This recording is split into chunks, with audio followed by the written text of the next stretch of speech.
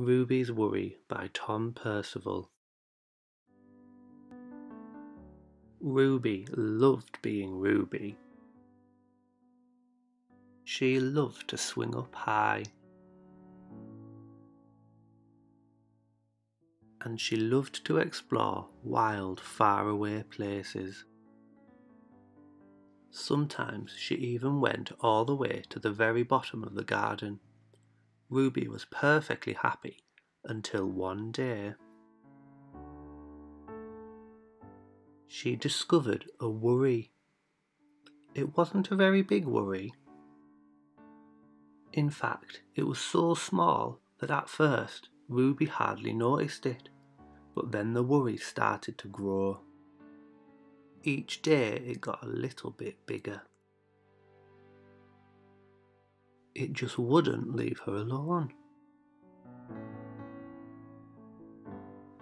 It was there at breakfast, staring at her over the cereal box, and it was still there at night when she cleaned her teeth.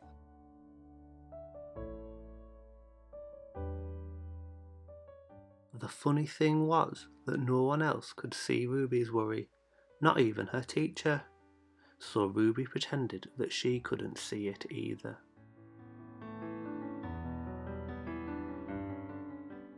She tried to carry on as if everything was normal, but it just wasn't.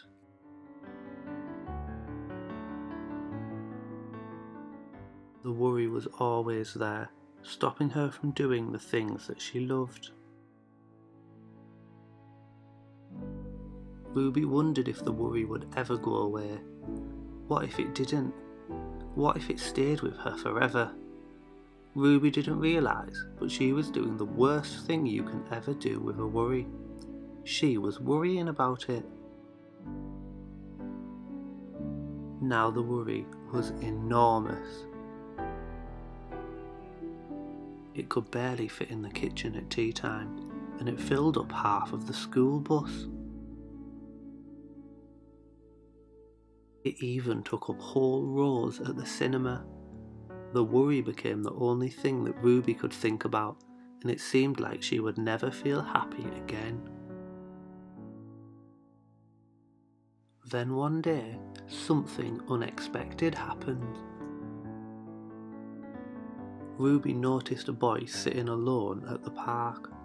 He looked how she felt, sad, and then she noticed something else. Something hovering next to him. Could it be a worry? It was. Ruby realised that she wasn't the only person with a worry after all.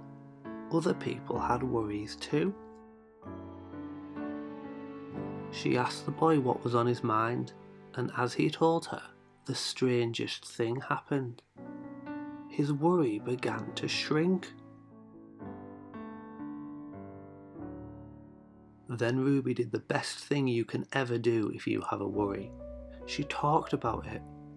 As the words tumbled out, Ruby's worry began to shrink until it was barely there at all. Soon, both of their worries were gone. Finally, Ruby felt like herself again.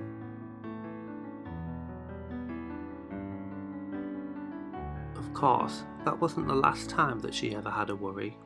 Everyone gets them from time to time, but now that she knew how to get rid of them, they never hung around for long.